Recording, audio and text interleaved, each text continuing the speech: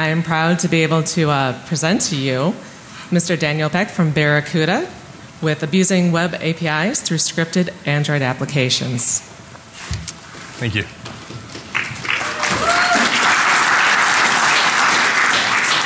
Make sure we're going the right direction with these buttons. All right. So first of all, thank y'all for coming. I know it's rough getting out here on Thursday mornings a lot of times, so appreciate having a good full house here. Today we're going to talk about abusing web APIs through scripted Android applications. It's a turbo talk, so it's going to be quick, and we're going to do a very practical approach to things here. Giving you good groundwork to kind of dig through these Android applications and do a little bit of fun things with them. First, a little bit about me. I'm one of the principal researchers at Barracuda Labs, the research division of Barracuda Networks. Do a lot of work studying malicious messaging on email, social networks, IM. We also do a lot of data and trend analysis and general information security, both the industry side of things and also looking at, for example, how dangerous the web really is. We do a lot of stuff looking at very popular websites and seeing how often their ad networks are compromised, what the infection rate is, things like that. My Twitter handle's there for myself and for our team. Past lives, I did some offensive control system work for a while. It was a lot of fun. I wrote more snort rules than any man should. Done a lot of reversing through the years and, of course, assessment work. So very similar resume to a lot of you out there, I'm sure. The session outline, first we're going to start with target selection. We're going to look at the application specifically, look at the APIs a little bit, and talk about our approach. We're going to talk about the foundation, stuff you need to know as you dig into this, and exploration of it. We're going to iterate between those two, both from looking at the binary, exploring it, and understanding it, and then the network level as well. And then we're going to talk about how to control it and have some fun with it.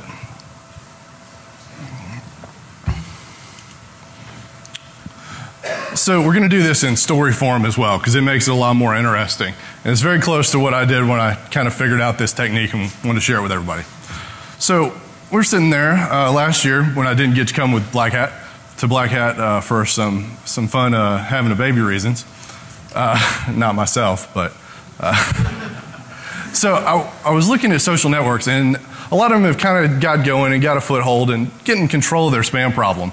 But if I wanted to start like that day or today and have, say, 100,000 spam accounts on Twitter, Facebook, Pinterest, whatever your hot new social network is, how would you get started? So you look at what's there and you kind of start going through it. So we're going to say our fictional one here is Twacebook that we're working through. So like most of them, they have a great web interface that you can do a lot of cool things with. They have a great API that's somewhat open to third parties and increasingly locked down. We'll talk about that a little bit as well. And we want to get a few thousand accounts, but there's some restrictions. You have things like CAPTCHAs if you start going through the web API and run your scripting through that. You don't want to deal with that. You have rate limits. Again, you don't want to deal with that. So we're trying to create a few 100,000 accounts. We don't have time to waste. We got to get that malware out now. So we'll start looking at this a little bit. Some good things we have on our side is, like we said, the API is already defined because they allow third parties to use it. It's just in a somewhat restricted fashion. A real positive we have is these social networking companies, like a lot of startups in Silicon Valley, are very worried about friction on their mobile apps. Nobody wants to take the time to enter a CAPTCHA or solve any sort of problem on their mobile device. So you don't have those restrictions in place. So that's our first clue. We can maybe look at using the mobile device or the mobile app to work through this, see what kind of APIs they call. We'll start with the assumption of creating our own client that mimics these calls that the mobile app is making and work from there. Some more assumptions. Well-documented API, we're going to assume they're probably using their same API. That's pretty standard these days, is if you've developed a robust third-party API, you're probably dog-fooding that a lot internally as well, so we'll work on that assumption. It's probably going to use OAuth because that's kind of the new hotness, or the old hotness, depending on how you look at it. And a lot of these web companies are using it because, or these social networking and mass media companies are using it because they're very comfortable with it on the server-to-server web app kind of side. So they're also using it on their desktop and their mobile apps. And we're probably going to have to extract those keys to really have some fun with it. We're going to build on existing tools a lot. I took a class in college for artificial intelligence. which is a terrible class. Never take it. AI is boring as hell. It's all just graph traversal, and it's just mind-numbing. But the professor there drilled into our head a lot, do the dumb thing first. And that means use other people's tools. Do the simplest thing possible, because most of the time you can just get that problem out of the way and move on to the more serious things. So we're going to build on existing tools and use other people, much smarter than me in many cases, what they've done. So just the foundations, we're going to kind of run through this part quick. I've got links in the slides to all these tools so that you got a good baseline of tools to start working with. I'm not saying these are the best of breed tools by any means, but I've used them all and they've worked for my purposes. If you find something later on that works better for you, let me know. I'd love to know myself. So first thing we need to do is worry about intercepting these app communications. Something I found really good for that is ProxyDroid. It tends to run on most anything. And we're going to look at Android for this app, by the way. I didn't mention that specifically, but I didn't really want to get into iOS reversing because I've never really done that when I started down this road. I've done a small amount of Java reversing at the time. I knew APKs had a lot to do with Java, very similar. So we went down the Android path with this. We're also going to have to intercept SSL because that's something to worry about, because honestly, if you're not having to intercept SSL with the apps you're trying to do these techniques with, you're going the much harder way. Because if they're not wrapping things at SSL, you can probably completely do anything you want anyway. That's just kind of the baseline these days. There's a million write-ups all over about how to add your own CA stuff to an Android device, but there's some quick basics there that we won't go through. Some gotchas to look out for if this is your first time playing with Android devices and certificate stores.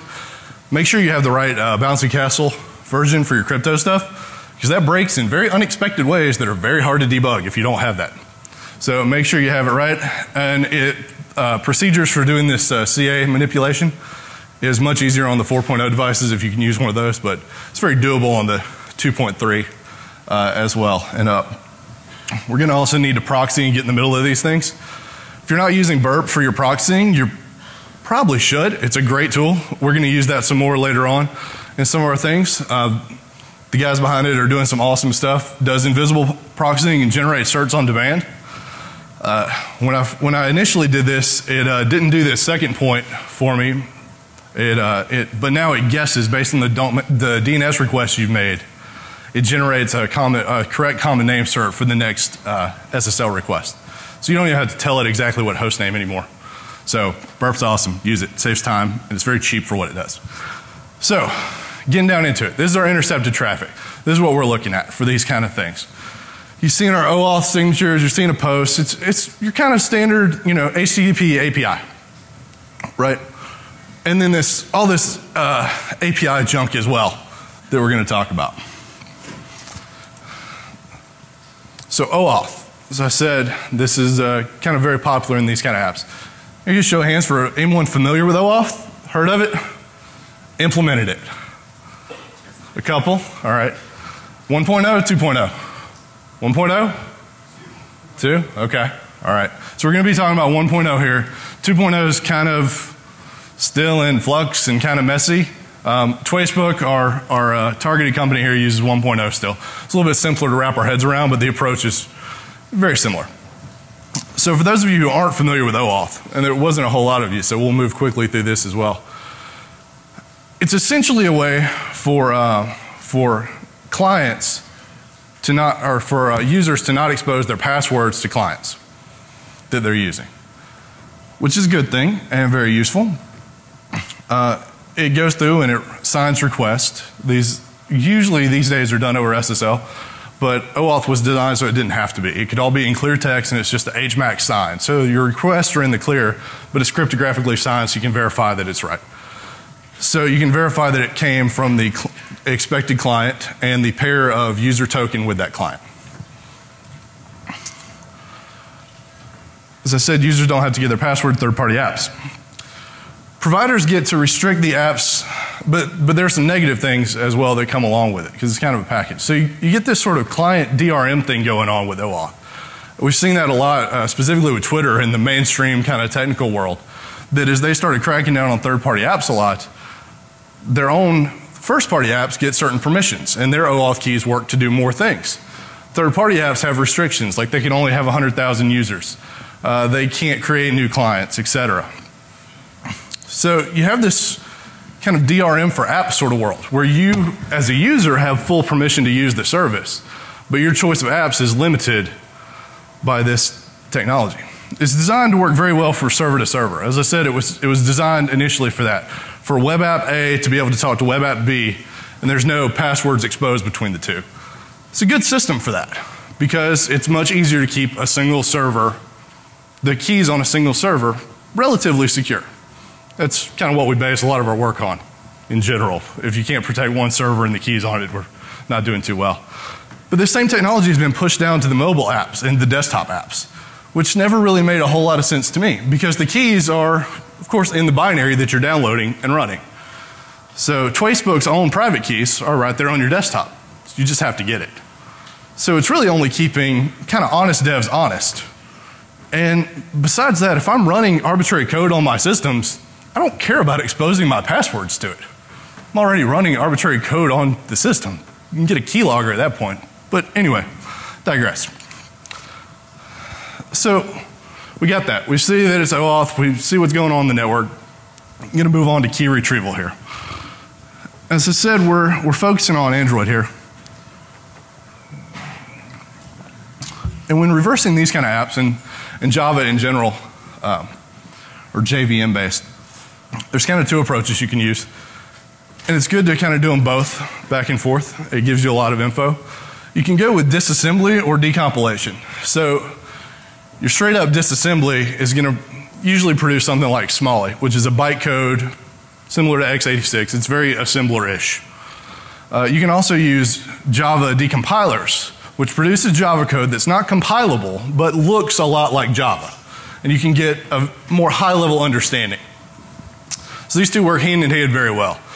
If you want to know what's really going on, you get down to the bytecode level, the assembly level. But if you want to have a good idea of the algorithm and kind of see it from a higher level as you're digging in, the decompilation works well. To understand why we're doing that, we're going to talk a little bit about Android. If you've ever been in a talk about Android, you've probably seen this slide or this image. So it's very, very simple. Most everything on your Android application or Android device runs on a Dalvik virtual machine, which is a Java virtual machine subset. It runs on, I can't remember the project code name, but from the Apache Foundation. Anyway, their JVM version. And Dalvik, or APKs that run on these Dalvik virtual machines are very similar to Java jar files. The only difference, or the only substantial difference, is that instead of jars, it produces a DEX file that's optimized for low memory, lower processing environments. Everything's deduped, compressed down a little bit, mostly just to save memory, like I said. But at the heart of it, it's very similar to your kind of standard JVM environment. So if you've ever done really any deep stuff in Java, you're going to be fairly familiar with what you're seeing. Just a little bit about Dalvik so that you understand a few of these slides that were coming up. We're by far not going to get down into a full tutorial on the assembly language here of Smyth, but we're going to get just a little bit of it. So Dalvik is a register-based machine. There's essentially an infinite number of registers because it's a virtual machine. So optimized for low memory environment, like I said. And it uses the Dalvik instruction set, which is similar but a subset. And the Smyth bytecode looks a lot like this. Again, if you've done much Java, this might look a little similar. And despite being a little cryptic here, Smyth is actually a real pleasure to reverse. Like as far as assembly, low-level languages like this, Smyth is very concise and very specific in what it does, and allows you to really wrap your head around it quickly and understand the full thing. So here you can see a class is being declared. It's a subset of the Java object class. This is defining a method constructor init. Got a couple locals. So you have these P0, V1, V0, V1. These are registers. P registers are parameters that are passed in. V are virtual registers that you're using within it. The last X number of registers, depending on the parameters passed in, are overlaid on the last V parameters. Might not ever be exposed to that, but something to look out for if you're ever doing this. So a 32-bit machine for almost all the registers. 2 are 64-bit values, the long and the double. So when figuring out how many parameters are being passed in to various functions, keep in mind on that those are going to occupy 2 registers if it's a long or a double. These are the, looks like everything's not quite on the screen. There we go. These are the primitives we're looking at. These are the kinds that you have access to from the Smalley deep level. Void, Boolean, byte, short, etc. And then your L's are your objects, your higher level Java objects that are defined. They're available within the assembly as well. And you're going to see that. And we get to make use of that in a lot of interesting ways because we know what these objects are defined as, what they're called, and that's what makes Java work. Once again, the wrong way. There we go. So, little function declaration to look at to kind of get your feet wet and understand what we're looking at. It's defining a method. It's private, static. It's named A. It's the name of the method. It's the type. You can see it takes in 5 parameters, or 6 parameters, 0 through 5. So it takes in a HTTP request base. It takes in a class AA. It takes in a long. It takes in two strings and it returns a string. Everybody see that? It's pretty simple. Good to go. I keep hitting the wrong button. It's backwards. Opcode's very similar to what you'd see in a lot of assembly languages. Opcodes move the result of the last function to this virtual register. Return object, so return from the function, return this object or this register value. Invoke, it's basically calling methods a lot of ways. There's a ton more of these we're not going to go into because that's not the right kind of talk for this. But again, there's a great reference there that you should look at if you're interested. So getting back to the app and what we're really trying to do. So we're focused in on getting these keys. So like any good reverser, we're going to start doing the dumb thing first. We're going to be grepping for strings. We know that these are signed with HMAC SHA-1, so that's a pretty good thing to look for. And we start digging through this Smalley output code that we have, our disassembly, and we start finding strings that are related to what we want. We see some UTF-8, we see HMAC SHA-1, so that's cool.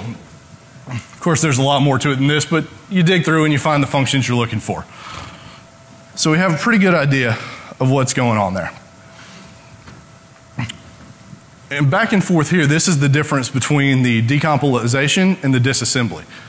So this is the decompilation. You can see this is very, very Java-like, what's created by JD GUI and very similar tools. So you see the output here, it's almost reads exactly like Java code. It's not necessarily compilable, but it looks very similar. Think of it as Java pseudocode. Whereas the Smalley, the same thing, it's a little bit more low level. You see exactly what's going on, exactly what parameters are put in, what register values, and so forth. So even if looking at that, say you didn't have a great idea what's going on, the good thing is people who write Java don't really like to get outside the box too much. So if you're looking for things like crypto or whatever, search Stack Overflow and you'll basically find identical code to whatever you're going to find in any Java app. Because people don't get too far, which is good because you shouldn't do your own crypto. But finding little snippets like that really give you an understanding to be able to look at this is what the Java code is, this is what the disassembled code is, and this is what the Smalley. And it'll let you iterate back and forth and really get that in your head well. So, again, looking at this, we see what we want to get is that key that's passed into the HMAC function. So that's the OAuth key that's being used to sign stuff, to do that HMAC SHA-1. Okay? So the good thing, sorry, backwards again. Doing the dumb thing first. We can turn to every freshman year computer science major's best friend and do printf debugging. With Smalley, you can edit the assembly and rebuild the Android application and run it again. So we can just dump in debug statements right into this signing function, and then our keys are dumped out into the log. This is why you see in the Android App Store Angry Birds Pink, Angry Birds Thai version that aren't made by Rovio. They're made by third parties that have ripped apart the APK, done what little edits they want to change the color, change the language, maybe make it Angry Rats instead of Angry Birds, and then rebuild it under their own. examining the logs, we got our secret key. Rock on. So this is very kind of manual way, but it lets you get there. So now we can write, using the third-party API that's already been defined by our target Twacebook, we can use that key, sign our process, and move on, right? Well, wrong, because a couple of things. First of all, we get invalid signature in this specific case of what I was trying to do, but also, in general, most of us are kind of terrible at writing code. We're a lot of cowboy coders in the security hacker world. So it's good not to do code if you don't have to, especially when you're re-implementing other people's methods, because you don't know if it's your bugs you're finding or their bugs that you're finding when you're trying to access these things. I think we've all probably been in very similar situations and then eventually beat our head against a wall enough that we realize we did something stupid and cost days of work. So in this case, for our example, the Twacebook devs have been especially sneaky. And they're not just using the HMAC SHA-1, they're also doing their own little crypto routine of hashing it before they're passing their key in. So that key doesn't work anymore. And we get this ugly hash algorithm that we found. Looking at the Smalley, it's about 30 pages of this hell.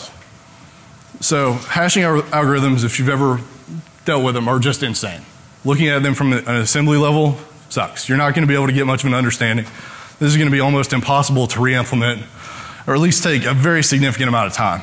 Something that most of the time you're not looking for when you're trying to, reverse an app to get access to the API.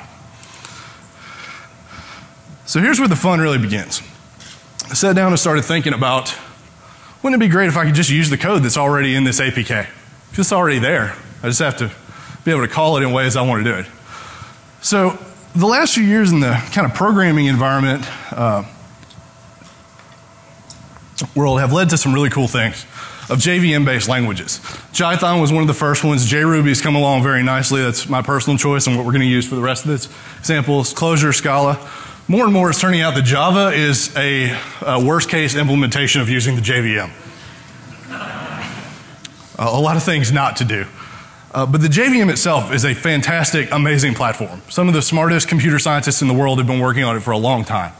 So you get amazing performance, runs anywhere, and when you're working in these kind of languages that are JVM based, you have access to pretty much all the Java libraries out there, which probably a lot of us don't think about because we're not, at least I'm not, and most of the security types I know aren't really Java programmers. That tends to be more of an enterprise kind of programming environment. Some academics tend to use it.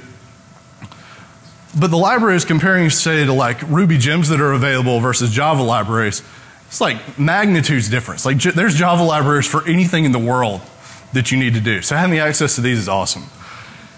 And what we learned previously is that APKs and the DEX files within them and jar files are very similar. And you can convert between the two of them. So using these JVM languages, specifically JRuby here, you can pull out the DEX file from it, change it to a jar file with using DEX to jar, another one of these tools that's commonly available and is included with APK tool and some others that we've linked to. And then we can just call it. So we don't have to worry about what the code does anymore. We've just loaded it up into our JVM instance within our JRuby runtime here. Import the class, and now we can just use it however we want. We just have to know the right parameters to pass in. So this is happy times. We can now just write whatever we want. Treat the APK and any APK as a library function. Can iterate up. So what we just showed was, this is very simple like the obfuscator looks like that we were talking about, that we were trying to get by the little crypto. You just pull it out and call it with the byte array, and then you're getting out what you want, and you can go along your merry way. But the more you get into understanding, you can iterate up and then just completely start running the APK however you want, calling arbitrary functions. Stuff like API factories. In this case, we were able to create a social bot with using this API factory, register new user, and we're creating as many new users as we want. In this case, about 10,000 that are still running along happily and interacting with their community in fun ways. leads to a very dynamic and I would say even fun style of reversing. Lets you quickly iterate back and forth between understanding the code, running the code. You can do it in kind of a black box fashion and really validate your assumptions very quickly and move on. So it gives a lot of speed, which is always something we're looking for in the reversing world. So reversing can take a lot of time. So these are kind of the steps you're looking at for that. You're acquiring the APK, find the interesting things, figure out the inputs and outputs to it, wire it up with a little bit of glue code, boom, you're there. To follow that up with the stuff we found in this and we were looking at with OAuth, and we don't have time for a real demo since we're doing a turbo talk here. But we've got some code called OAuth Auditor that's going to be released later on today on my GitHub. It's built around Burp Suite, and a big thank you to those guys because they added some external methods to call to send things around in Burp Suite that weren't defined previously. And it's also built on top of Bubby, which is the JRuby bindings for the external Burp Suite stuff. It intercepts requests, so arbitrary HTTP requests are intercepted, and it signs it with a collection of OAuth keys and user secrets that you have. So you're able to use that as kind of an auditing function. If you've been giving this API to work through and look at all the different permissions, it grabs those, runs it, signs them all, sends it off, and then sends the results back to the comparator built within Burp Suite. So you can look at it and see like, okay, this set of keys was able to do this. I might not want them to do that since this is exposed to the world and so forth. Very simple kind of proof of concept code. But it gives you a good understanding of what's going on and lets you get a good lay of the land there. So that's it. We got just a couple minutes here for questions. I know that was kind of quick for the Turbo Talk thing, but big thanks to Black Hat and all of you for coming out, especially this early. It's my contact info. And a big, huge thanks to everyone who contributed to the tools mentioned. This was a lot of building on existing tools and kind of gluing together the cool bits that I don't think we do enough. We tend to reinvent the wheel quite a bit. So I like building on other tools. And thank you all very much. Any questions? Are there limitations to converting jars to DEX files? There are. The question is, are there limitations to converting jars to DEX files? Usually you do it the other way, is DEX to jar, when you're going from Android, to kind of standard Java world. There's some bugs here and there, but for the most part, it's pretty clean going apart, especially going between the different implementations where, like I said, Dalvik is based on the Apache Foundation's JVM implementation, whereas you could be using the Open JVM or the Sun JVM or JRE or whatever as well. So there could be some bugs pop up, but really I haven't had any problems with the stuff I've been doing with this. But again, we've kept it on a pretty high level of just trying to call the highest level APIs available within these APKs and go from there. Yes?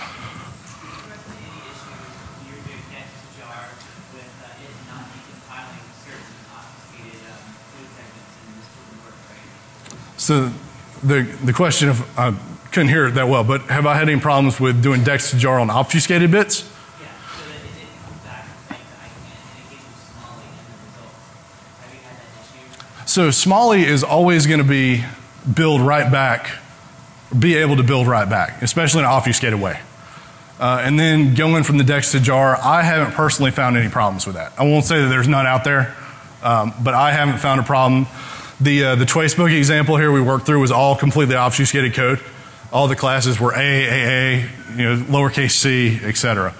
So it was all just working through the strings within the invariant strings. Yes.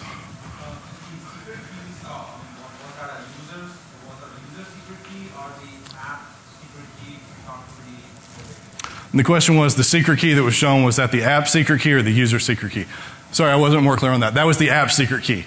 That is what was used to sign the request to say, I am from the official Twacebook app. This request to create a new user is coming from a valid place, which means that you don't have to ask a CAPTCHA, you don't have to do any sort of rate limiting in this case. And that's what we were able to get around by using that. So then we can completely impersonate that client as our third party code with whatever we want. Maybe time for one more, or are we done? Okay, we got to cut. So thank you all very much. I'll be outside if you have any more questions. Thank you.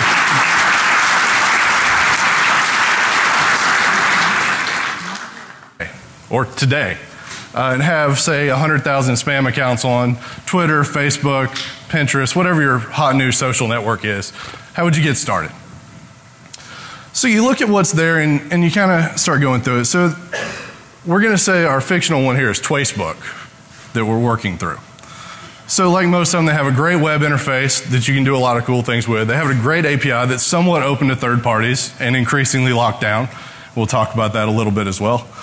And we want to get a few thousand accounts, but there's some restrictions. You have things like CAPTCHAs if you start going through the web API and run your scripting through that. You don't want to deal with that. You have rate limit well. And then we're going to talk about how to control it and have some fun with it.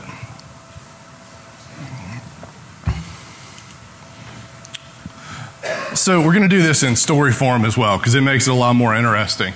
And it's very close to what I did when I kind of figured out this technique and wanted to share it with everybody. So we're sitting there last year when I didn't get to come with Black Hat for some fun having a baby reasons. Not myself, but so I was looking at social networks, and a lot of them have kind of got going and got a foothold and getting control of their spam problem. But if I wanted to start like that day, work to kind of dig through these Android applications and do a little bit of fun things with them. First, a little bit about me. I'm one of the principal researchers at Barracuda Labs, the research division of Barracuda Networks. Do a lot of work studying malicious messaging on email, social networks, IM. We also do a lot of data and trend analysis and general information security, both the industry side of things and also looking at, for example, how dangerous the web really is. We do a lot of stuff looking at very popular websites and seeing how often their ad networks are compromised, what the infection rate is, things like that. My Twitter handle's there for myself and for our team. Past lives, I did some offensive control system work for a while. It was a lot of fun. I wrote more snort rules than any man should. Done a lot of reversing through the years and, of course, assessment work. So very similar resume to a lot of you out there, I'm sure. The session outline, first we're going to start with target selection. We're going to look at the application specifically, look at the APIs a little bit and talk about our approach. We're going to talk about the foundation, stuff you need to know as you dig into this, and exploration of it. We're going to iterate between those two, both from looking at the binary, exploring it, and understanding it, and then the network level as well. I am proud to be able to present to you Mr. Daniel Peck from Barracuda with abusing web APIs through scripted Android applications. Thank you.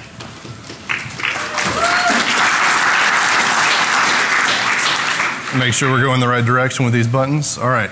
So first of all, thank you all for coming. I know it's rough getting out here on Thursday mornings a lot of times, so appreciate having a good full house here. Today we're going to talk about abusing web APIs through scripted Android applications. It's a turbo talk, so it's going to be quick, and we're going to do a very practical approach to things here. Giving you good groundwork.